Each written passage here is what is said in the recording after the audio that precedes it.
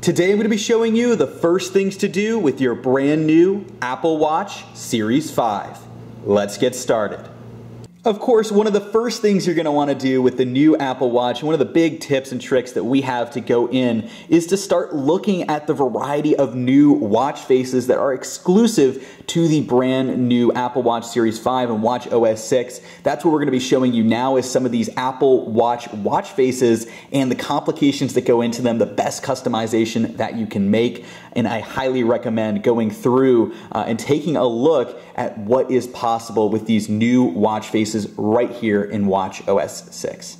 Your new Apple Watch Series 5 comes with a variety of new watch faces as well. Of course, the first being this incredible Meridian face that has the multicolor. Obviously, it fades away when you're not looking at it as much. You can see it goes from that white to a darker color.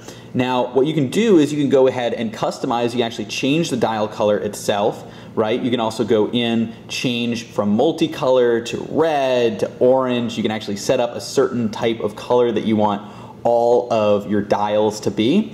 I do like the multicolor though. I think it makes it pop. It adds that extra edge.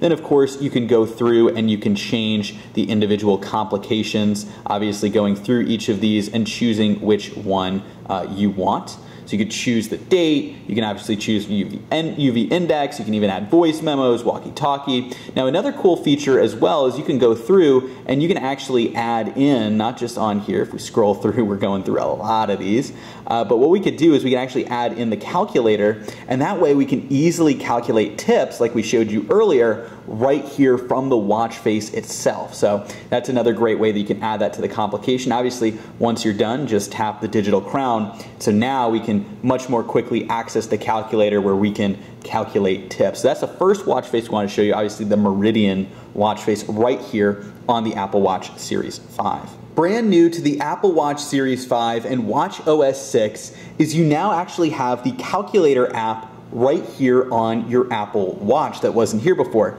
Now that's not necessarily a hidden feature, but the hidden feature is that you can now quickly calculate tips directly using your Apple Watch in the calculator app. So watch this. Let's say you have a $125 meal, you want to calculate a tip. Just press that tip button right up here.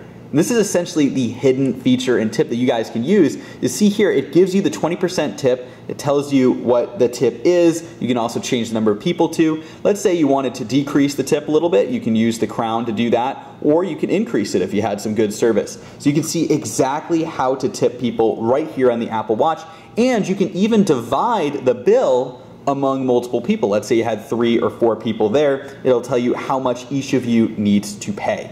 This is a great hidden feature right here in the Apple Watch. It's that tip icon. Just type in the number, click tip, and then you can calculate a tip directly here from your Apple Watch. It's that easy.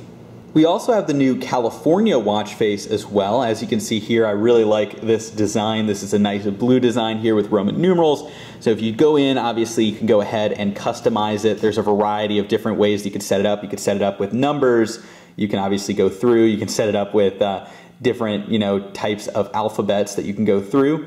I do like kind of the classic style here, the California style. If we swipe through, you can see that we can make it not just full screen, but also circular. Those are the two main options you have here. And then from there, you can of course change the color. There's a wide variety of different colors available. A lot of them with a black background, but you also have a few of these with the navy blue, the cream background. I do like the navy blue though. So obviously you can go through here and then you can change the specific complications like normal. Again, as you know with the Apple Watch, one of the best things is you can change the wide variety of different complications you have right on here. So you can choose the ones that you want the most. You can really just customize it, make it unique to you. And that's what I recommend doing. Obviously, when you first get this Apple Watch, right, it's going through and making the complications exactly how you like them, because that's the most fun part. You can now view Safari websites directly from the Apple Watch. This is really convenient when you're trying to ask Siri something. So watch this. Salmon recipes. I found this on the web. And you can scroll through, take a look at each of the recipes here, but the new feature is you can actually click this open page button, just like so, and actually get to the web page itself right here on your Apple Watch. So it'll take a couple seconds just to load. And as you can see, we now have the entire recipe from that web page of how to make salmon. It's that easy to go to a specific web page right here on your Apple Watch. Of course, we also have the numerals duo, and as you can see here, this is a nice kind of simplistic blocky design, very simplistic just with the dates. You can obviously go in and customize this. There's a few different ways that you can have it set up. I like the main one in general, and then you can obviously change the style. So you can see here there's a few different styles. I actually like this one where you have the top that's actually filled in and the bottom isn't. And then you can go through here, you can also change the specific colors, obviously customize, make it unique to you. And there you go, you can obviously customize this one as well. There's not as many customizations just because of what it is, but this is another great watch complication right here on your Apple Watch. I definitely recommend testing out the brand new voice recordings app right here on your Apple Watch. You can actually now do voice memos directly from your Apple Watch. Watch this. All you have to do is tap the record button to record voice memos right here on your Apple Watch. And click stop, and as you can see, you can have all of the different recordings that you do that you can play back, even send off to your devices. You can share it here, and you can also delete as well. So that's the way that you can actually store voice memos right here on your Apple Watch. Of course, we also have the gradient Apple Watch face, which I love because obviously as the hands move, it changes where the gradient is. I just love the simplicity of this, the way that it looks, right? It's one of those things that is very simple yet elegant. And obviously if you click on it, you can go into the gradient itself. You can change the color. Obviously comes in a nice red by default, but there is a wide variety of different colors here. I like some of these. Oh, a nice royal blue color. You can go through, you can change the style, right? So you can see that we have different ways that you can have the gradients. So you can either have the 3 gradients or less gradients like so. Then you can go through, you can change it, you can not just have it full screen, you could have it be circular, right? So you can change how you want it designed, and then obviously there's not complications in the full screen version. But if you were to switch to the circular, you can actually add the complications around the watch face as well. So that's important to remember. If you switch to the other version, you can add the extra complications. I just love the way that this gradient one works. Let me know in the comment section below what your guys' favorite watch face complications are. I always love to hear from you guys and see what you guys like the best. Another new app for watchOS 6 is the Noise app. So this actually allows you to measure sound in your area and actually hear how loud the noise is. That way you can make sure that you're protecting your ears, you're staying away from dangerously loud noises that could damage your hearing. So this is a very unique extra app right here on your Apple Watch. Another great new watch face is the solar dial, where actually the center watch face moves around the watch face as the day goes on. There's a lot going on here, yet it still looks very elegant.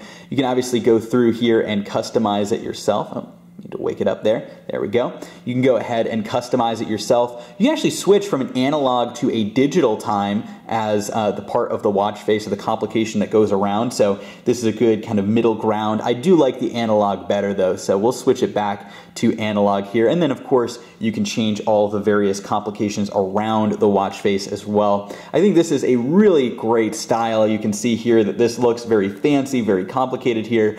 Yet it still has that elegant feel, right? There's a lot going on, but it also looks great at the same time.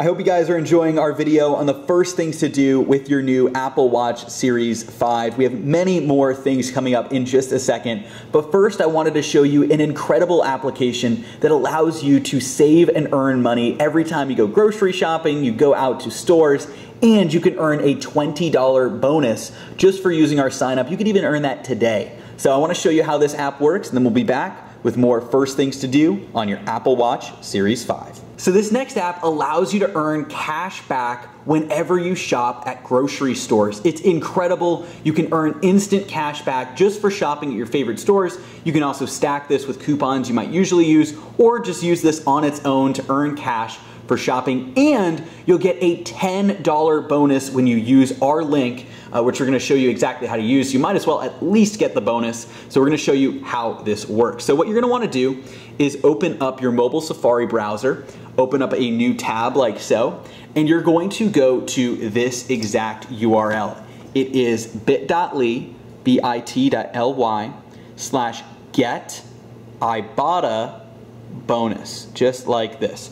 bit.ly/GETIBOTTA BONUS. You have to put in that exact URL to get that $10 bonus just for signing up and scanning your first receipt to redeem your rebate. So you can click the link right down there in the description. We also have it up on the screen. It's bit.ly/get iBotta bonus. That'll make sure that you actually are able to get this bonus. As you can see, iBotta has over 688,000 ratings, solid 5-star. You can't get better than that. This is an incredible app that helps you save money. As you can see, you can earn real cash. Thousands of retailers across the country you can earn cash back at just for shopping in store. So once we have this iBotta app downloaded, we can go ahead and open it up. Now you can see here that we have the iBotta app loading just like so. And as you can see, you can get cash back on everyday purchases. Now, because you used our link, you can actually join and get a $20 welcome bonus. So it usually is $10, but because you used our link, bit.ly/get iBotta bonus, you can go ahead and get that $20 bonus right there. And then we can go ahead and sign up. So let's go ahead and sign up for the account and show you inside iBotta. So as you can see, now that we're in the app, you can see just how easy it is to earn cash back. You can see you can actually earn cash back on things like Lyft and Uber rides, Best Buy, $10 cash back on limited time deals, 6% at Amazon. You can scroll through here, there's a wide variety, but it also lets you save cash back at different stores as well. You can kind of swipe through here, 75 cents at Uber. I mean, that's easy if you use Uber anyways. Chobani yogurt, $1.22. So let's say you wanted that, you just click on it, and you could say here, you could see that you could buy the Chobani, Greek yogurt, pumpkin and spice, which sounds good. Go ahead, click plus, and then you can add that to your cart. And then when you actually go ahead and purchase that item, then what you're gonna be able to do is get that $1.22 back. All you have to do is scan the barcode and the receipt, and you'll get that cash back. And remember, just because you used bit.ly/get iBotta bonus, not only will you get the cash back for whatever you're going shopping at, you're also going to go ahead and get a $20, an elevated $20 bonus just for redeeming that first cashback rebate at any of these stores. You can see there's a wide variety here. Now let's take a look at Walmart for a second here. So let's say you were going into Walmart, you had some things you wanted to get already.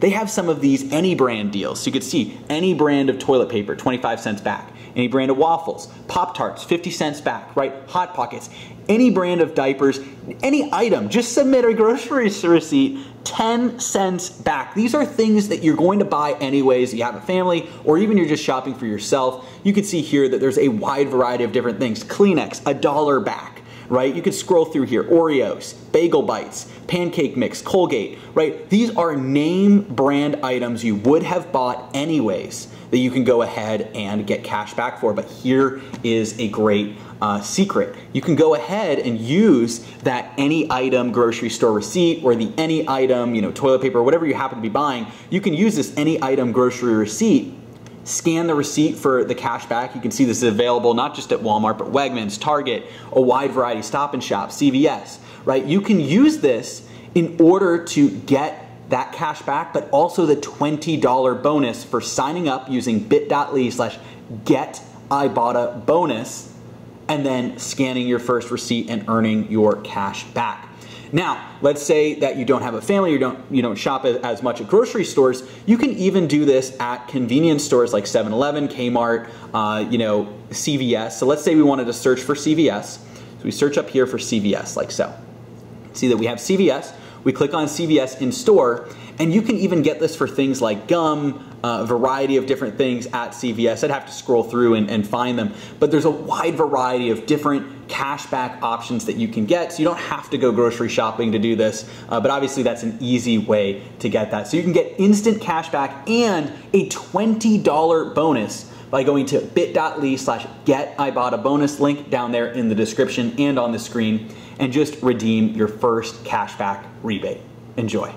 Alright, so thank you for watching my video on the best hidden features for your brand new Apple Watch Series 5. Hopefully you guys have found this video valuable. You found some great new hidden features. Be sure to give this video a thumbs up if you guys found this valuable. Share it with your friends. And I definitely recommend taking a look at eBay's Rakuten. Obviously you can save money shopping online that you do anyways, but when you go to bit.ly/get-ebates-bonus, you're gonna get a $10 bonus just for shopping at one of these stores. You earn the cash back plus the $10. I mean, look at that, 15% back at Kohl's, and you get access to all the coupons, 6% at Macy's. There's a wide variety of different stores right here, and it helps to support our show, but also helps to support you. That way you can actually earn cash back whenever you shop online. So hopefully you guys found this valuable and you learned a lot more about what you can do with your brand new Apple Watch Series 5. Enjoy your new watch, and I'll see you guys on the next video. Of course, we also have the modular compact just like this. As you can see, it's got the day view down below with the weather, what it's gonna look like. You also have at the top, obviously, your watch face itself. You have a few different complications in here as well. There's a lot of different things you can change. You can change it, of course, to digital or analog, and then if you scroll through, you can see that we can change the color. Obviously, I like the one that has the white background because I think it pops, right? Kind of adds that extra element. Then of course you can go through and you can change the different complications. Down here you have kind of the wider complication, which is interesting because you can actually set this up not just for the weather each day, but maybe for the UV index each day, right? Or the wind each day. So there's a few of these different ones that you can do. There's also some other ones as well, like stocks, right? Different reminders, these wide screen complications that work really well right here in this modular compact watch face. One of the first things you may want to do when you get your Apple Watch is make sure that the text size and brightness, that all meets your standards. So you can see here, you can actually change the brightness, the default brightness on your Apple Watch to actually increase it even brighter right here in your settings. So you just open up your Apple Watch app, then you're going to go to brightness and text size. You can see here that you can actually increase the brightness, keep it at the normal rate, or even decrease the brightness, and that might help save your battery life as well. So this is up to you. One of the things that I like to do though is I did go ahead and increase that brightness just so I can make sure I can always see my Apple Watch, especially on a bright day. Now you can also increase or decrease the text size if you want. So as you can see, that's going to actually increase the text size on your device. You can even make it bold to make it a little bit easier to see as well. That's all right here in the brightness and text size settings of your Apple Watch app on your iPhone. One of the other first things you're going to want to try with the new Apple Watch is actually tapping the screen in order to get it to tell you the time. So just tap with 2 fingers and it'll tell you the time. 5:41 p.m. Just like so. It's a really cool feature that they've now added with the brand new Apple Watch. You can have it say the time whenever you want to hear it. 5:41 p.m. Just like that. So with your Apple Watch and the screen always being on, that is a great thing. But what you can do is you can decide to hide sensitive complications from your watch face, right? And so if we go here into your Apple Watch and we go to brightness and text size, and then you can see here that we have always on. The Apple Watch face is always on. So that's the watch itself. And of course, you can obviously change, the brightness, text size, all of these settings right in here as well. That's something you'll probably want to customize. But what you could do is go in here, and as you can see, the watch face is always on, which is a good thing, but you might want to hide sensitive complications. So if you choose hide sensitive complications, then data such as your calendar appointments, your heart rate, that could be hidden when you put your wrist down like that, right? When you're not looking at it. That way, other people can't catch a glimpse of your sensitive information. This is definitely a hidden feature you're going to want to look into, especially if you're concerned with somebody seeing something that you don't want them to see. This next feature is a little more serious, and I encourage everybody who is watching this right now to set this up just to be safe.